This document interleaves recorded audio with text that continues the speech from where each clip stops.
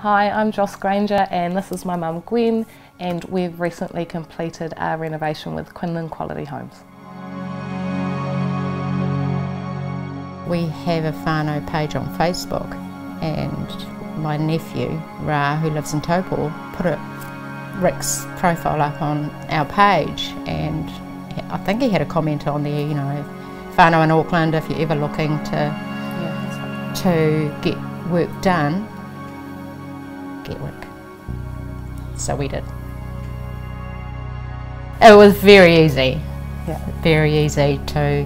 He actually came a couple of times and just sat with us and had coffee.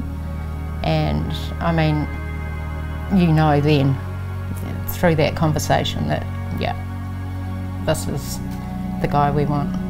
Yeah, he really took his time to get to know us, and he really understood what it was that we were trying to create, you know, with the two homes under one roof type thing. And so it made us really comfortable that we were working with somebody who understood the fundamentals of why we were doing what we were doing, and it wasn't just about making the house pretty. There were some functional elements to it. It was about intergenerational living. It was about being able to make a home for our kids and our whāngai kids that we'd taken on at the time. So, and he just got it. He understood it, which was really important to us, that someone understood our values.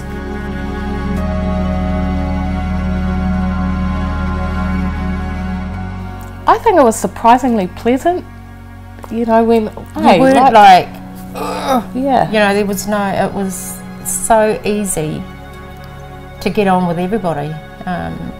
Yeah, I don't know. Nothing was intrusive.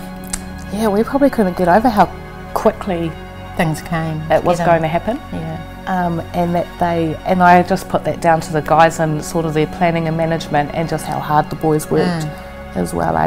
They were on site to do a job. They didn't muck around. I think what it was is that he felt confident in his team to see the vision as well, and I was confident that he was able to just go, right, da da da da da da, and they'd get it done. You know, it wasn't like, God, I have to go back there again, God, I have to go and sort this out. He'd just say it once and I'd relay it to him and he'd get it sorted.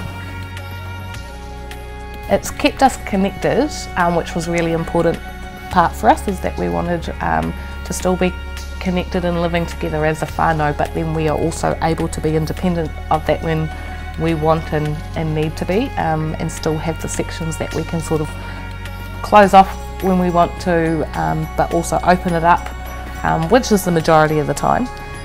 But I just think it's been, you know, living together, still having that independence and stuff as well, but being able to raise, you know, our kids it's been huge to have all of this fall into place for that.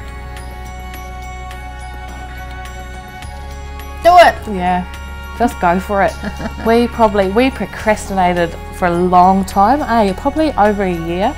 It genuinely was ripped that band-aid off for us, because he just made us feel so comfortable and so confident in the decisions that we were making with it, that it was just kind of a no-brainer. You know, he'd put in a lot of effort, and I think he'd come back about 3 times to go through stuff with us, you know, emails, phone calls, and then that 3rd time he came for a coffee, he said, right, we'll be here on Monday.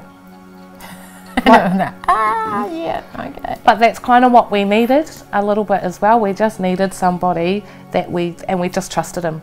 We trusted him so much that it was like, oh shit, but it wasn't as well. It was just like, yeah, cool, we're going to get started. So just do it, just go for it, get the guys in,